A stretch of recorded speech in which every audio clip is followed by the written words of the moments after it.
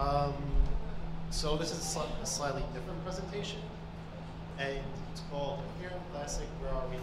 So what I'm going to be talking about is essentially two things. One, where is ETC now? And two, how can ETC and ETH work better together going forward? First, can everybody hear me all right? Okay, great. Especially in the back there. Hey guys. Hey. And also a round of applause for everybody here for actually inviting ETC people to your conference. I think that's great. So where are we now? We're actually at an Ethereum conference. So if you know our history at all, you might be asking yourself, how did this happen? And you might expect my response to be something along the lines of this. And that's slightly messed up. Thank you, PowerPoint. But what actually happened is Virgil invited me and asked me to attend. And I can't speak to Virgil's specific motives, but my belief is that there's essentially a disagreement on whether we're more similar or more different. And I'm going to argue that we're actually far more similar than we are different. I don't know what PowerPoint is doing to me right now, but we're just going to go with it. And the basic thing right here is that when you look at the tech as it exists today right now, the networks are actually very similar in that they all talk roughly the same language. The protocol's fairly similar. There's some opcode differences and that type of thing. The JSON RPC API, which most programmers are going to experience, is all very similar. But then there are little differences that come up, and they come up not because we're completely different projects, but because we split on this ideology a long time ago. We stuck with it very stubbornly, and then we went and just said, that's it. Meanwhile, these are open source projects. We should be able to submit some pull requests to each other on GitHub. So why are we separate? I want to go over this just in case anybody's new and doesn't know of the history. Originally, there was one single glorious Ethereum, and it was beautiful, and it still is. And then the DAO attack happened, and roughly like 3.6 million or so Ethereum at the time got taken by an attacker. It was worth about $50 million. And the question became, should we undo this? And there were two obvious answers, yes or no. I think Vlad went over this earlier when he was talking about states. And so on the yes side, we had ETH, and on the no side, we had ETC. And Ethereum was about a year old when the DAO attack happened, and now Ethereum is about 3 years old on ETC.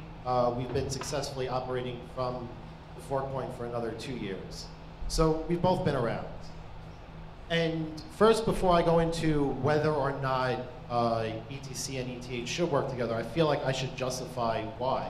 Why should a smaller blockchain work with a larger blockchain and vice versa?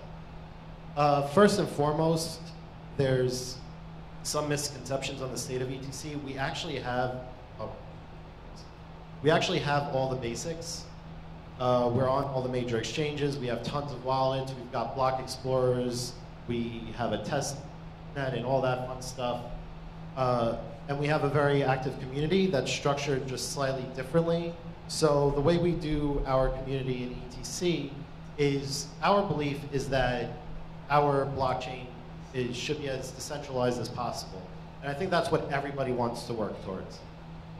And so what we've done with our community is we've made sure that even though we have all these centralized components around our decentralized blockchain, we have different owners of each. And so this way, if we want to do something, we have to make sure we get a lot of our people involved to agree. And we're also developer focused. So we have a couple different dev teams, ETC Dev and IOHK and Ethereum Commonwealth. I'm going to be speaking to ETC Dev mostly because that's where a lot of the innovation is happening. So right now, ETC Dev is working on Emerald SDK and Sputnik VM / sidechains. What Emerald SDK is, it's a It's essentially an SDK that wraps all the common things you'd want to do on an Ethereum-based blockchain for you. So if you want to manage hardware wallets or check out contracts or deploy things, you can do that through the SDK rather than having to roll your own. I'm sure there's other people coming up with similar things, but ours we're hoping is going to be top-notch. If you look at Emerald Wallet, it actually runs really great and it's a beautiful little wallet. And it's the first example of this SDK. And then we have Sputnik VM, which is essentially the EVM, but it's taken out of the blockchain and able to run on other devices agnostic to the blockchain. So you don't need to start up your own testnet and deploy it. You can just run your code wherever you want. I've seen Sputnik VM running on, I should say Sputnik VM, running on even a Raspberry Pi. And lastly, we have a good deal of institutional interest, so Circle, Abra, London Block Exchange, public listing on OTCQX later this year. That's not to say anything so much about price or whatever. I mean, this is a developer conference, who cares? I just want to add one more point to the fact that there are a lot of people who want to see ETC succeed, and I hope more people do too. And so how can we work together? Like I said earlier, we could probably align our APIs. And what I mean by that is there's very small things right now that just became these little pain points only because our different groups weren't communicating. And essentially one example of that is for transactions. Right now, if you get an Ethereum transaction off of your node and you look at the status property, if you're on ETC, you expect it to be empty. But now on ETH, it actually returns a success or fail. And that's related to something else Ethereum did. But that's one little thing where these APIs just have slightly different and they cause pain points for programmers. And another one might be where on the ETC side recently, our implementation of Go Ethereum ended up creating a new namespace and doing some, essentially making it so if you want all the transactions at an address, you can just send an RPC query and get it back. Real simple, because previously that was a little hard to do. So there's little things like that where I think we both could collectively benefit. And I think we should also be, and kind of related to that, we should be sharing our software more. So like I said, Go Ethereum, we have our own. Ella has their own. UB probably has their own. MusicCoin has their own. All these different little Ethereum-based forks have their own. And this wasn't an ETC developer, but an Ella developer who goes by Ellaism. He actually took the current mainline Go Ethereum and he converted it to run on ETH and Ella and ETC, all inside of a month, one developer, probably working part-time. I don't know exactly. And both of these things come down to the fact that we should just communicate more. And working together tomorrow, these might be things where we could work together more long-term. One, I would love to see cross-chain transactions. I think that is a great way to allow for people to make better decisions on where they move stuff around, or maybe you want to move stuff from ETC onto ETH or vice versa. Maybe you want data from another chain. It would be great if you could just pull it and expand that realm of that one central source of trust, essentially.